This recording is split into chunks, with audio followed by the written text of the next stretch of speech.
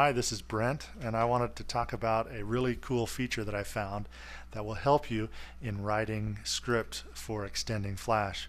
Now, you've seen this already, and if you remember, you create a script using your favorite text editor, and let's say, for example, I have my trace bitmap script and I want to add some functionality. Now, before I found this tool, you would have to do it this way. You would open up your editor, you would find the line of code from the help file, copy it and paste it into your script. You'd save it, you go back to Flash, and you go to commands and you run the script. Now, if you're trying to add one little line of code, you'd have to run the entire script in order to see if it worked. And that just gets way too long in the process. So what I found is this really cool feature. It's called JSAPI Snippets.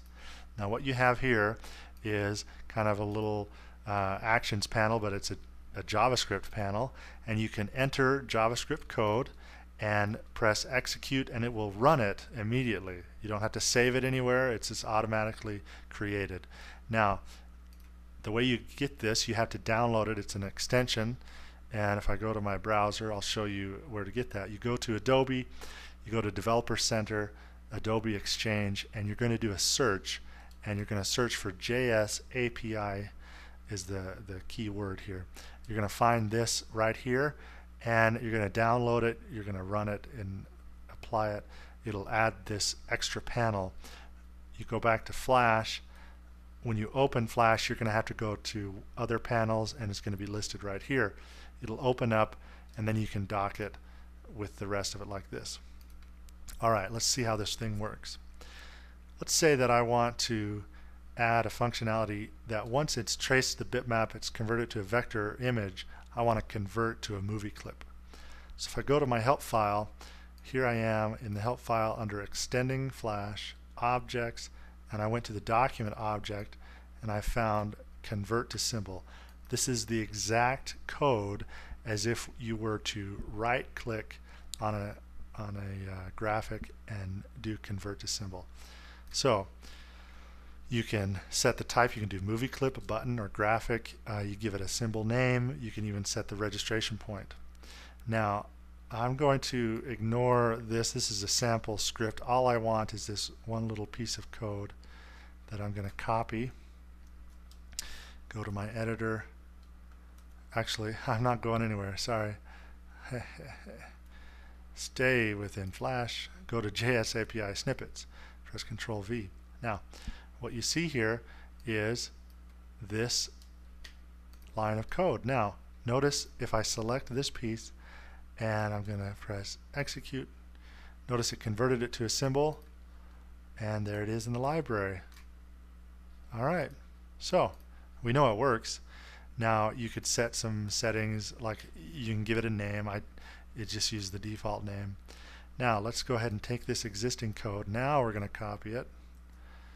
Now we're going to go to our text editor, and I'm going to insert it. Now within this code, I want to insert it after it's done the trace bitmap, because trace bitmap only works on graphics. If you convert it to a symbol before you do the trace bitmap, it will not work. So after it's been traced, I'm going to paste this in, and now I have the functionality of convert to symbol. It's going to create a movie clip.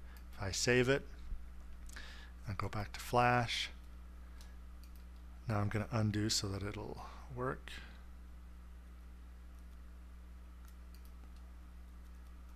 There we go. Alright, now I'm going to go to commands, and I'm going to do trace bitmap. It's going to ask me for my thing. Oh, let's just change these around a little bit. That's good, that's good.